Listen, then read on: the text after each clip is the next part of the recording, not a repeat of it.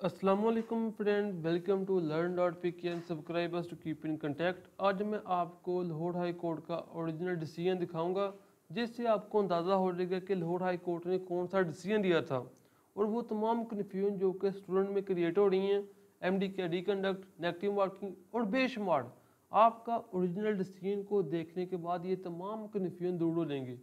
और इस तरह से जितनी भी न्यूज़ आ रही हैं डिफरेंट टाइप की, जो कि स्टूडेंट में, पेरेंट के अंदर कन्फ्यूजन क्रिएट कर रही हैं, उन्हें परेशानी में मुब्तला कर रही हैं, उनके भी आज आपको आंसर मिल जाएंगे।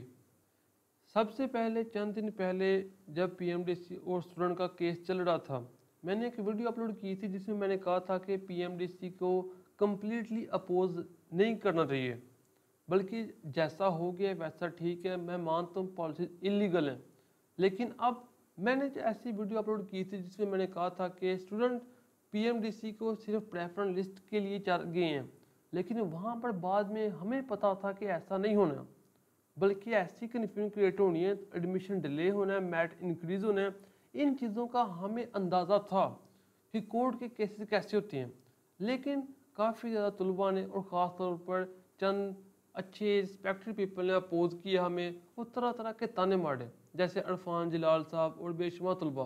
ख़ास तौर पर वो स्टूडेंट जो कि समझते थे MDCAT रिकंडक्ट होगा, और मेरी इन बातों से वो ये समझते थे कि मैं अपोज कर रहा हूँ और हमारा रिकंडक्ट कैंसिल कर रहा है, तो इसलिए उन्होंने तरह तरह की बातें की।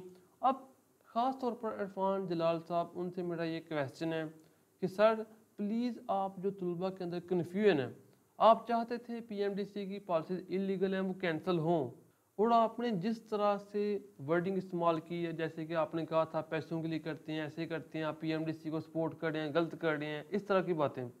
तो आप मेरे चंद क्वेश्चन हैं, प्लीज़ आप उनकी आंसर कर दें।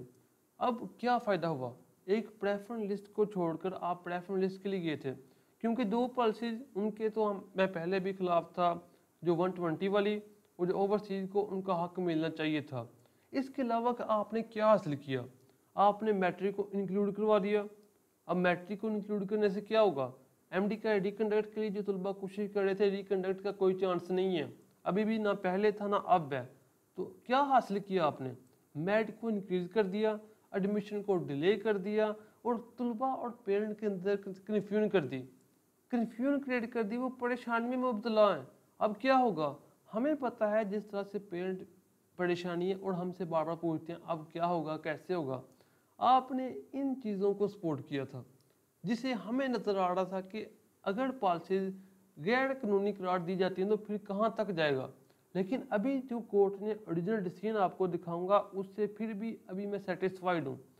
हाई कोर्ट ने इतना सख्त डिसीजन नहीं दिया, जो दिया फिर भी वो पॉसिबल है, लेकिन मैटर को इंक्लूड नहीं होना चाहिए था। जो FSC थी वो ठीक थी। खैर हम आपको जल्दी वो दिखाते हैं। खैर वो तलबा जो कि तंज कर रहे थे आप ऐसे ऐसे, उनके लिए मैंने ये कहा कि प्लीज़ आपने सपोर्ट करके ये किया है, आपने इतने ज़्यादा बेशुमार तलबा का मुस्तकबिल ख़तरे में डाल दिया, उनका एडमिशन डिले कर दिया और आपने मैट को इंक्रीज़ कर दिया, और बेशुमार तलबा का जिनका पहले हो रहा था अब उनका नहीं होगा, और जिनका पहले नहीं हो रहा था ऑटोमेटिकली उनके मैट्रिक में ज़्यादा होने की वजह से उनका हो भी जाएगा। खैर ये तो एक अलग बात है, लेकिन अब मैट्रिक इंक्लूड होगी जैसा कि लाहौर हाई कोर्ट ने डिसीजन दिया है। लेकिन वो लोग जो कि रिकंडक्ट चाहते थे, जैसे ही PMDC ने फैसला दिया और लाहौर हाई कोर्ट ने फैसला दिया, उन्होंने तरह तरह के फेक डॉक्यूमेंट UHS और ऐसी एडिटिंग की है कि कमाल की एडिटिंग लगती है। जैसे आप देख सकते हैं UHS MDCAT 2019 रिकंडक्ट सून, ऐसे लग रहा है जैसे वाकई रिकंडक्ट हो रहा है, UHS की वेबसाइट भी एवरीथिंग, जबकि UHS की वेबसाइट के ऊपर तो ऐसा कुछ भी नहीं है। खैर हम आपको दिखाते हैं ओरिजिनल डॉक्यूमेंट, जिससे आपको अंदाज़ा हो जाएगा कि लाहौर हाई कोर्ट ने क्या सा डिसीजन दिया, तो जिसे देखने के बाद आपको अंदाज़ा हो जाएगा कि क्या होने वाला है। कोई रिकंडक्ट नहीं है, इसके अलावा कोई डिफरेंट पॉलिसीज़ नहीं है, कोई नेगेटिव मार्किंग के बारे में लाहौर हाई कोर्ट ने कुछ नहीं कहा।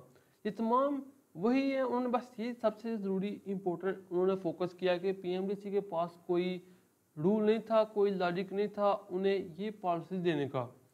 जैसा कि आप देख सकते हैं, जैसे कि all the constitution petitions are allowed and declare that the PMDC has not right उन्होंने कंप्लीट साफ साफ इस चीज़ के ऊपर फोकस किया कि पीएमडीसी के ऊपर कोई हक नहीं था उनके पास जैसे कि रूल्स एंड रेगुलेशन दे सकें।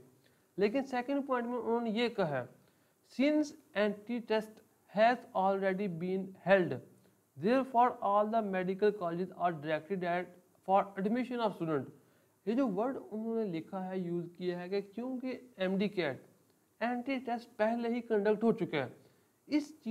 ये चीज़ इस बात को कन्फर्म करती है और 100% कन्फर्म करती है कि एंटी टेस्ट जो होना था वो हो गया है, अब कोई रिकंडक्ट नहीं है।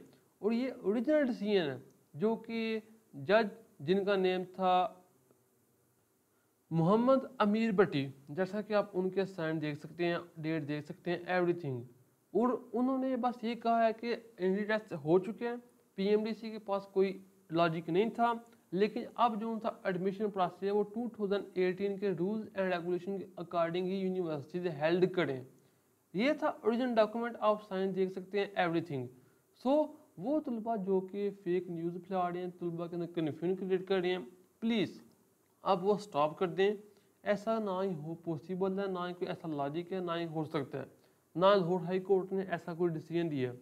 तो जो तलबा हैं उनके लिए यही कहूँगा कि आप थोड़ा वेट करें। यूएचएस जब तक अनाउंस नहीं करती तब तक आप इधर उधर किसी के ऊपर डिपेंड ना करें, बल्कि जब तक यूएचएस और पीएमडीसी कोई नोटिस इशू करते हैं। और अब तो एक भी न्यूज़ आ रही है कि पीएमडीसी सुप्रीम कोर्ट जा रही है। तो खैर जो भी न्यूज़ आती है, जब तक यूएचएस अपलोड नहीं करती आप किसी की बात को दिल पे ना लें।